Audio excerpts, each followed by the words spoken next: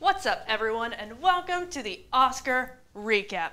Not a preface, there was a lot of controversy surrounding the Oscars about the whitewashing of Hollywood, but I'm here for the movies, so let's talk about that.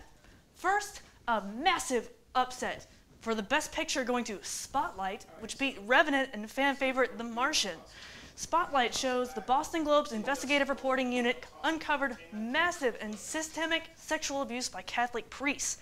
Now, I haven't personally seen this movie actually, but it sounds super interesting, and I definitely want to now, especially knowing of the award that it got. Best Actress went to Brie Larson for The Room, a fantastic movie. It's a bit depressing, but moving. Room is about Joy and Jack, a mother and son, having been kept captive for 7 years in a shed by Jack's father.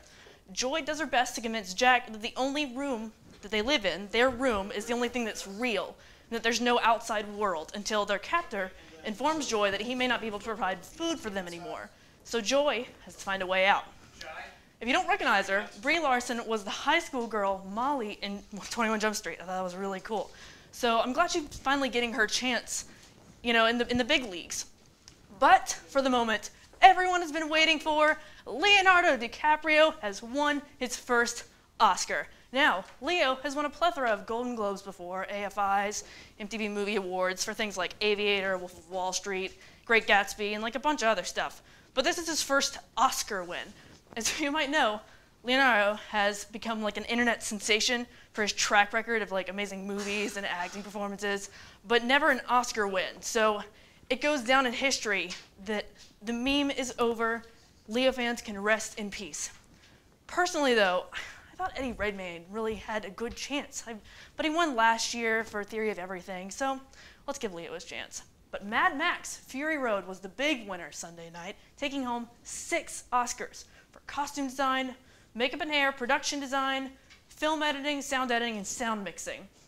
The great thing about Mad Max is that over 80% of the effects in the movie are practical effects, meaning like no CGI. Stunts and effects deemed practical are created from scratch and in person. All the explosions and stuff you see are real.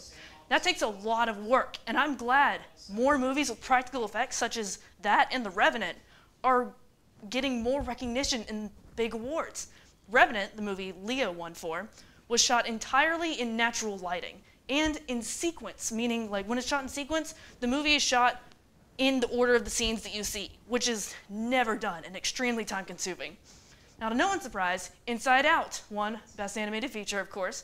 Walt Disney Pictures, or Pixar, has won 10 of the 15 Oscars since the category was created in 2002.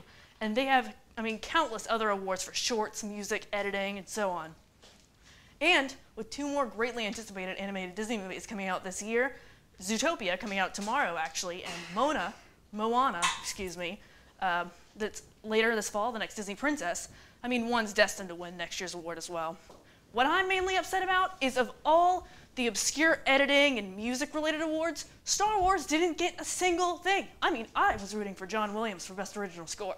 We can all agree Star Wars music is like the most amazing music ever in all of history. All in all, when it comes down to it, I'm pleased with the main 5.